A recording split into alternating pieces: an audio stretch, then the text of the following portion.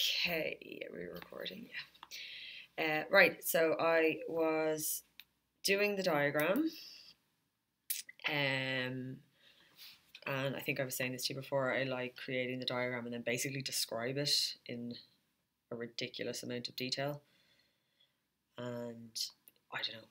That makes it easier for me. So this is the diagram, and what have we been given? We've been given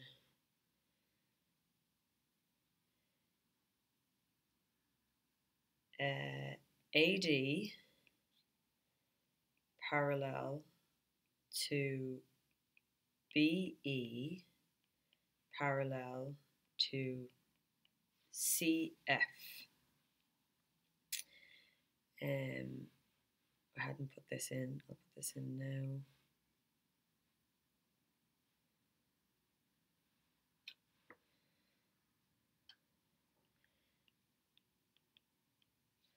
Where AB equals BC.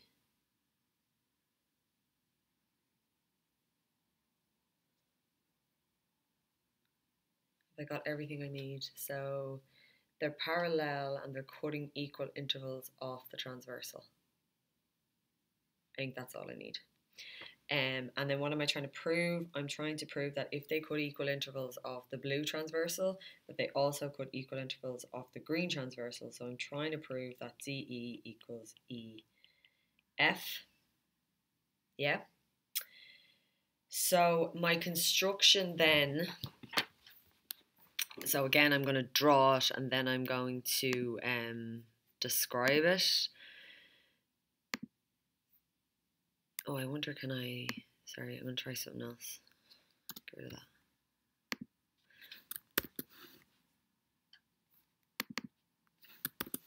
Okay, so I need to draw a transversal parallel to DE, yeah?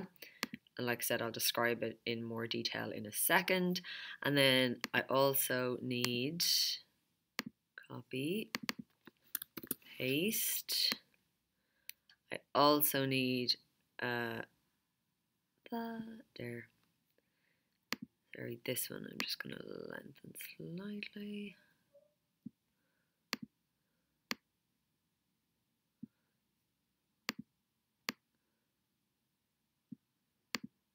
Yeah? Okay. So I'm just going to zoom in a little bit on this.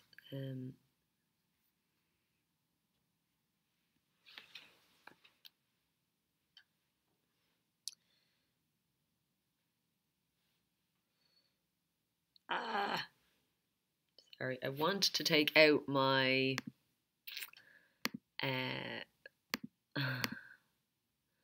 don't know if I can do it. I want to take that B out of there.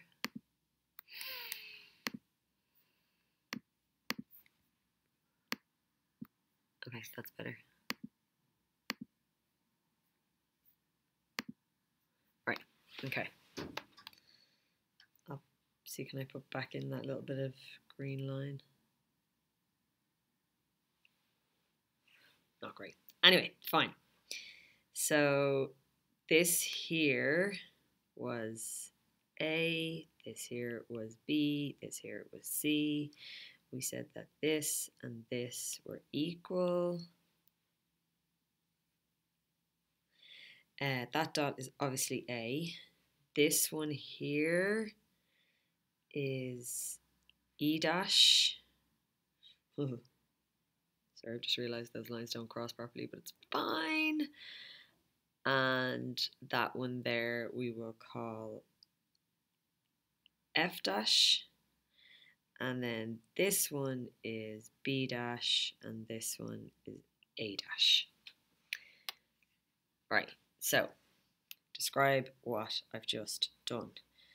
So I have to draw the second green line, which is AF dash, parallel to DF, cutting EB at E dash. And then the other one is draw A dash F dash parallel to AC, cutting EB at B dash. Yeah, so sorry, it hasn't finished, but there's no way I could write that without having it drawn. So literally draw it, then write it. I don't know. For me, it makes it easier anyway. Yeah.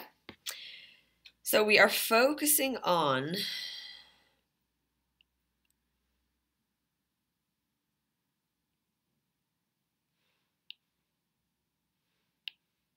sorry, the line is too thick.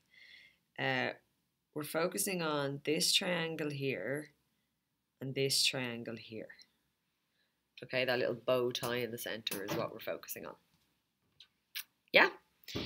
Okay, so the first thing I'm going to do is that I'm going to say that BC equals B dash F dash because they're opposite sides of a parallelogram.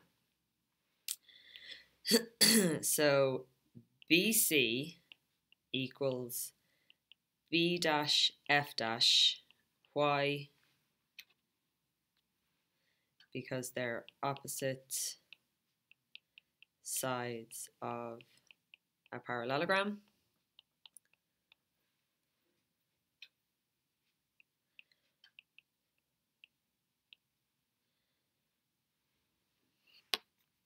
Oh my god, it's so slow.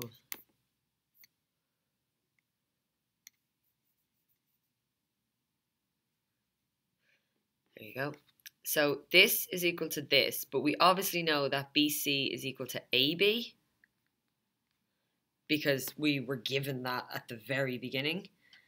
So I can say but BC equals AB,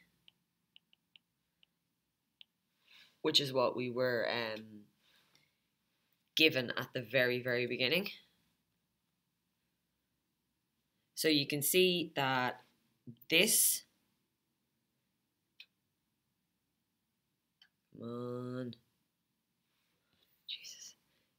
This is what I've underlined, B dash F dash equals BC, and this equals BC, so then they must be equal to each other. So B dash F dash equals AB. Yeah? And now I've got a side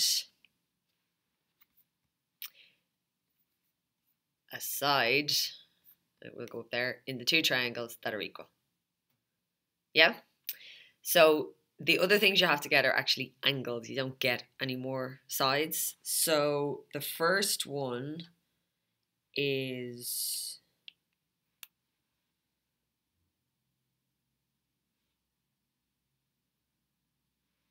see that one there?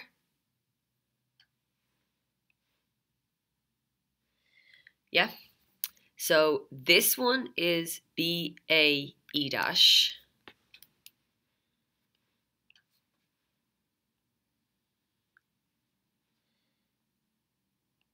So BAE dash is equal to this one, which is E dash F dash B dash. E dash F dash B dash.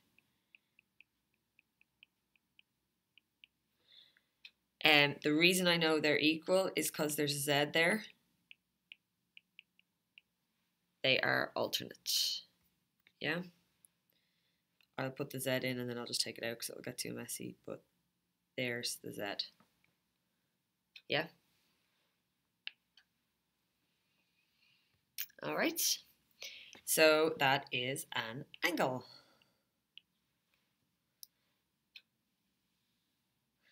Now, I can't get any angle. It has to be this one because I want angle side angle. So it has to be the one here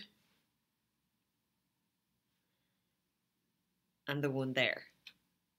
Yeah? So A, B, E dash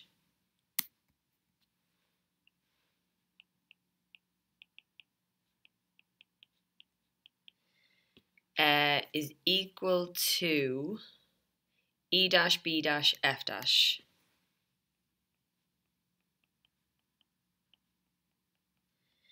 And it is the same reason.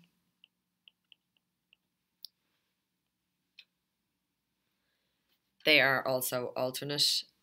Again, I'll throw the triangle in, or the Z in, and then just take it back out. So here, across and down. Yeah? Right. So,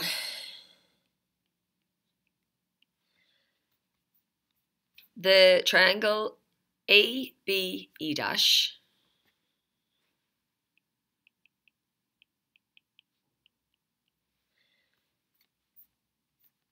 ABE dash is congruent to B dash F dash E dash.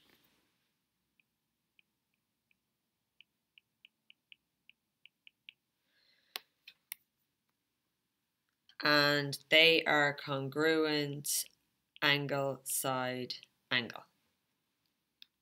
Yeah?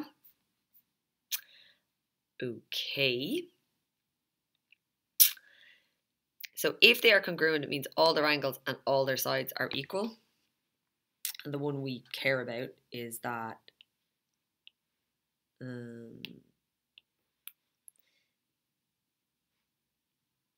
these two are equal. Yeah? So AE dash equals E dash F dash.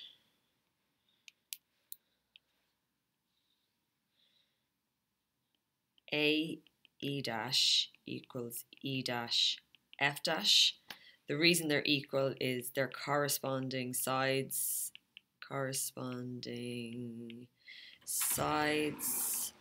in a congruent triangle.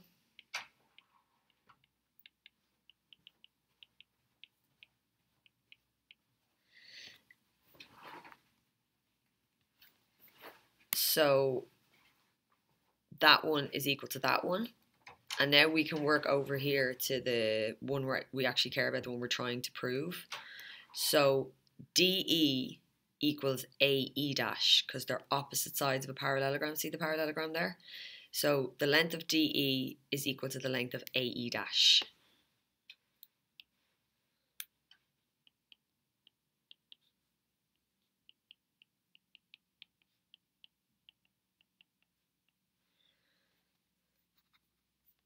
Yeah?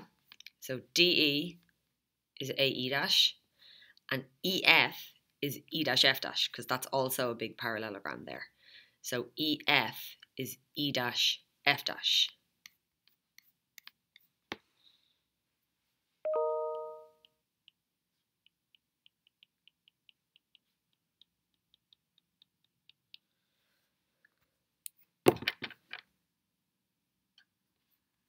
So if this is equal to this, they're all just going to go red together, or green together, sorry. So what I'm saying is if this one, yeah, is equal to this one, and these are obviously equal to these, we can conclude that DE must be equal to EF, QED. Yeah? How many marks is that worth?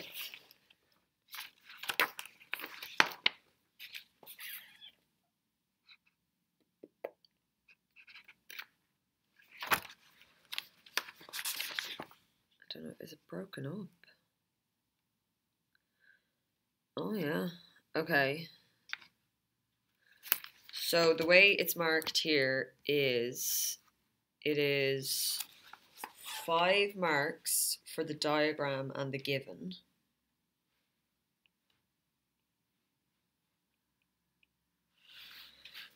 5 marks for the to prove and the construction.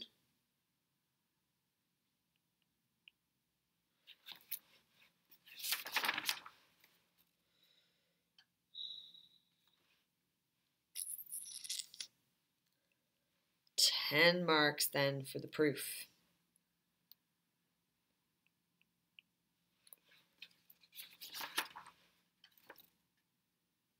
Yeah, that's it. Okay. Yeah. Okay, we'll do this one and right. So the diagram shows triangle ABC where AB is 150. DE, FG and AB are parallel and the length of CE, EG and GB are equal, which it says the area of DF, oh that's that bit there in the middle. So the area of this bit is 2100 square units, the bit in the middle. Find the area of triangle ABC. So ABC is the big one.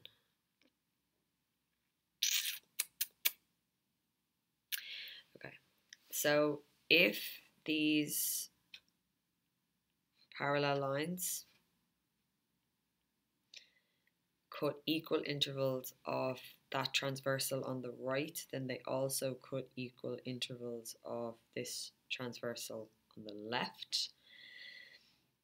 If they're parallel, then we have these yolks.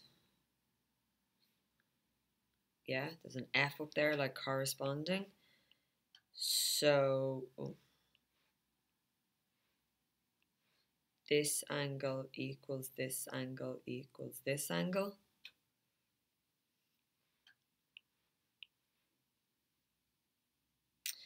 And likewise, this angle equals this angle equals this angle.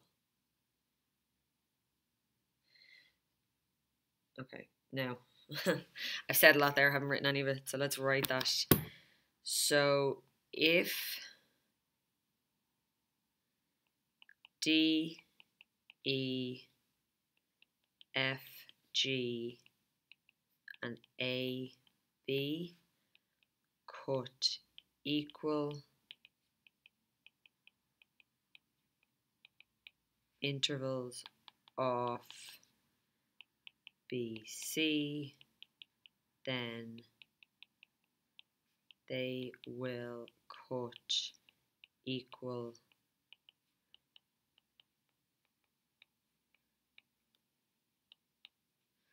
intervals of AC. Yeah. I also said that, I'll do it in red to match, angle CAB equals angle CFG equals angle CDE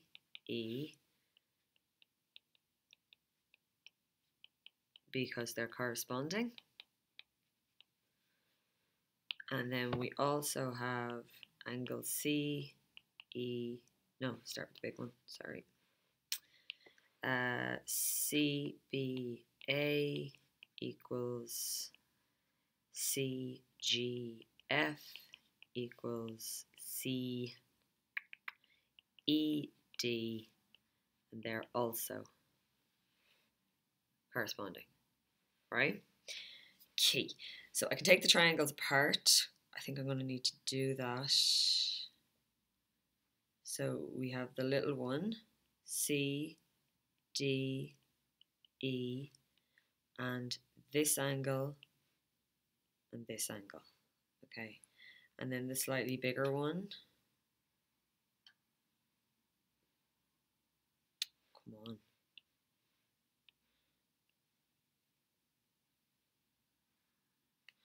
Whatever. C, F, G, and this angle, and then the slightly bigger one again.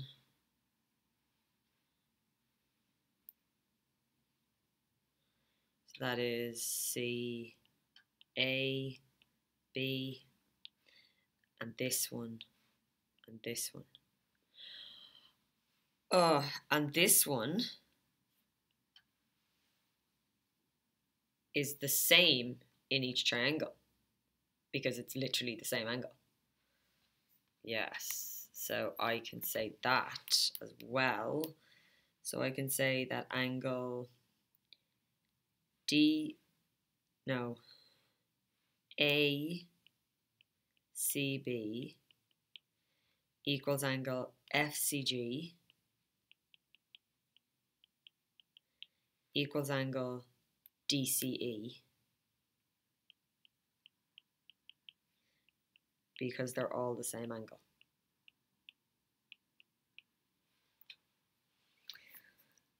Yeah, so I just named it in each triangle, but they are all the same angle. So therefore,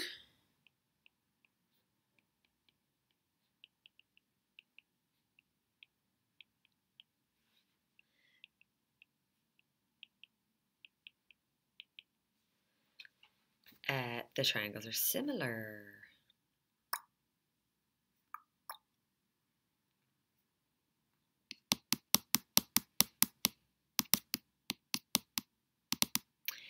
Right, so if this is 150, this one is 1/3 of ABC.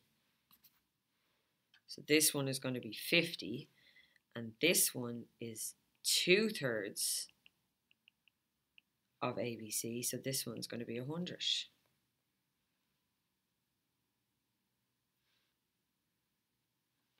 So the little one is 1/3, so that's 50, and then the middle one is 2/3.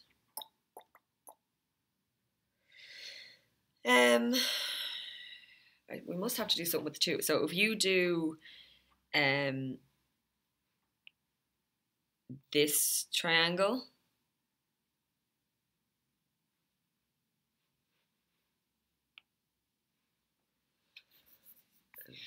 and now and then go away again. Right. If you do this triangle here, right, look where the shaded bit is. So this triangle, take away the little triangle, leaves you with the shaded bit. So if we can do the area of this triangle and minus the area of this triangle, we get 2,100. I seem to have loads of variables, but let's see what happens. So if we do the area of CFG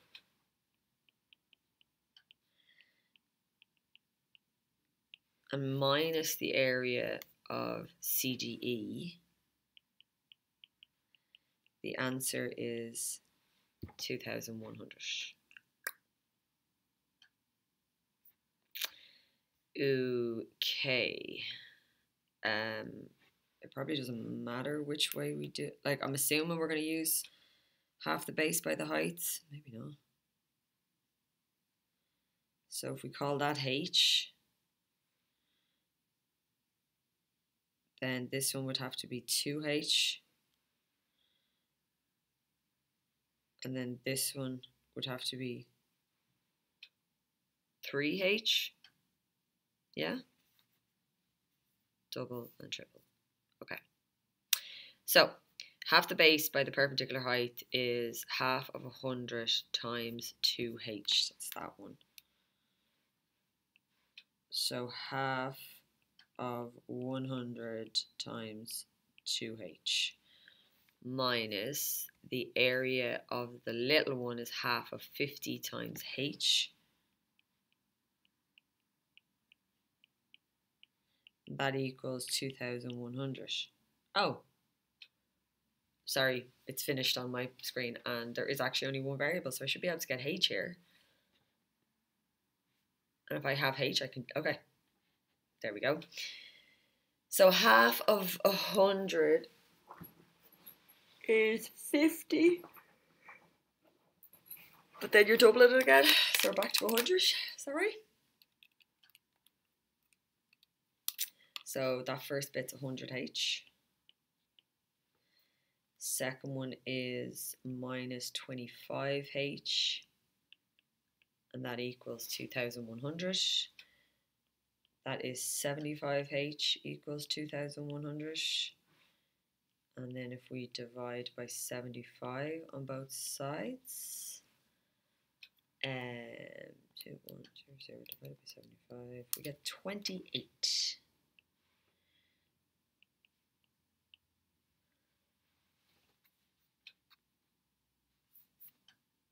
Right, so H is 28. This question is find the area of ABC, so it's this one, so it's 3 times 28. So it is 84. So if we do half the base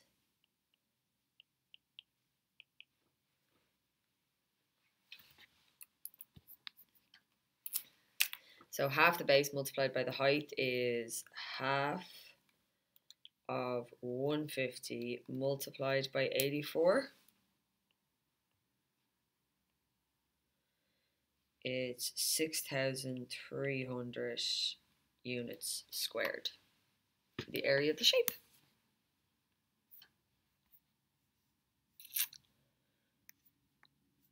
What's next? We'll start. We'll keep going till the bell goes. Oh, sorry, marks for that. 10.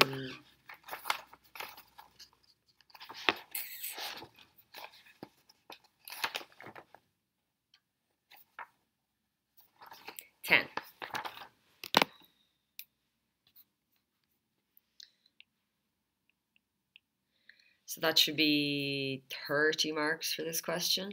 Question 2. Have I got that right? Yes, 30 marks.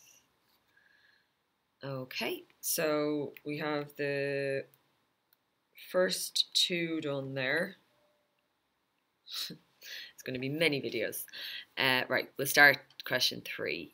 So, where is it? Here. So the matchday squad of an Irish rugby team is selected from the following provinces. 12 from Leinster. So 12 players from Leinster, 5 players from Munster, 3 players from Ulster, and 3 players from Connacht.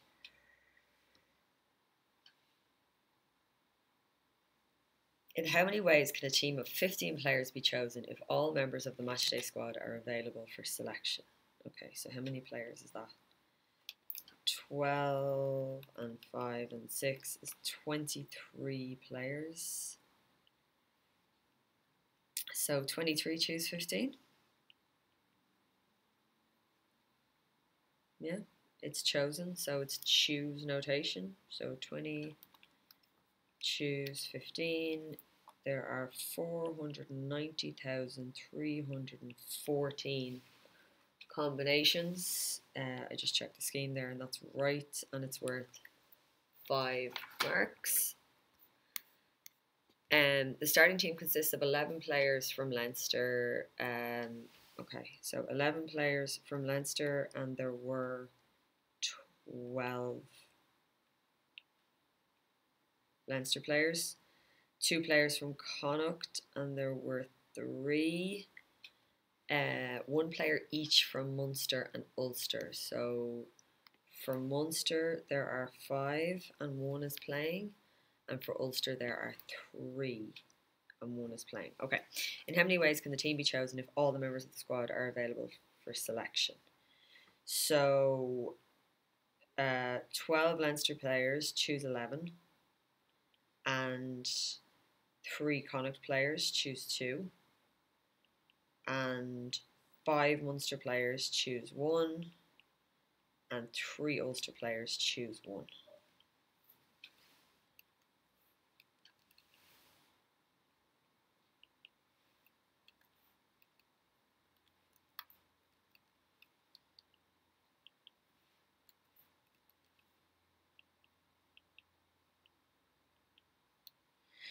So 12 by 3 by 5 by 3 is 540. So in how many ways can the team be selected? 540 ways. Hence find the probability that the team is chosen in this way. So probability makes it a fraction. So you put 540 over the 49314 from the previous part.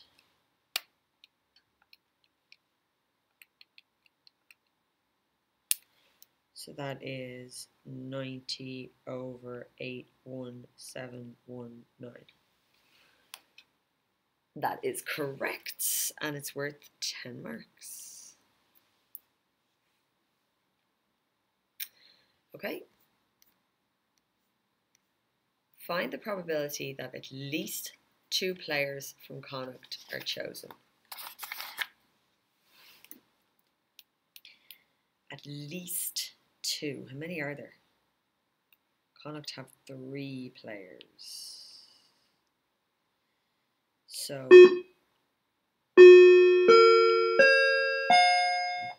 Connacht have 3 players, so at least 2 means 2 Connacht players or 3, 2 Connacht players or 3 Connacht players.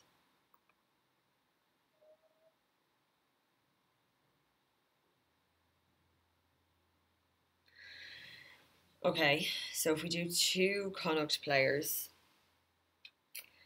we're talking about the 3 available and we want 2 of them.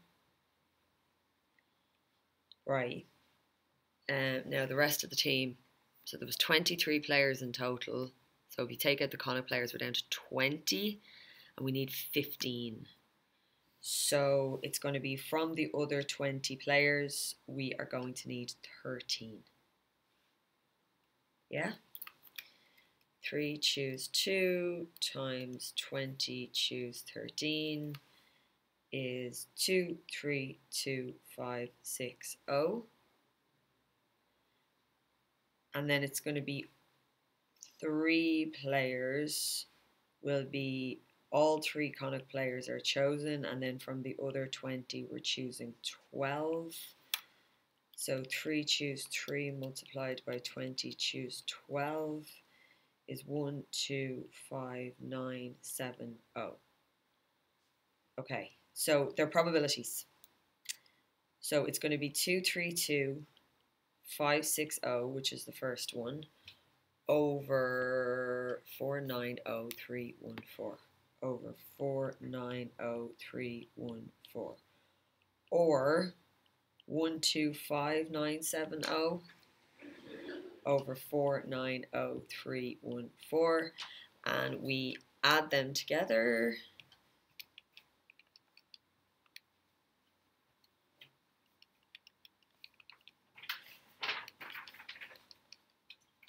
And we get 185 over 253.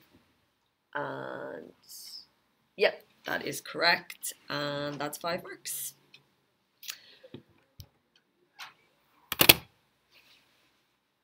Right, so I'll leave it there and I will pick up after this class.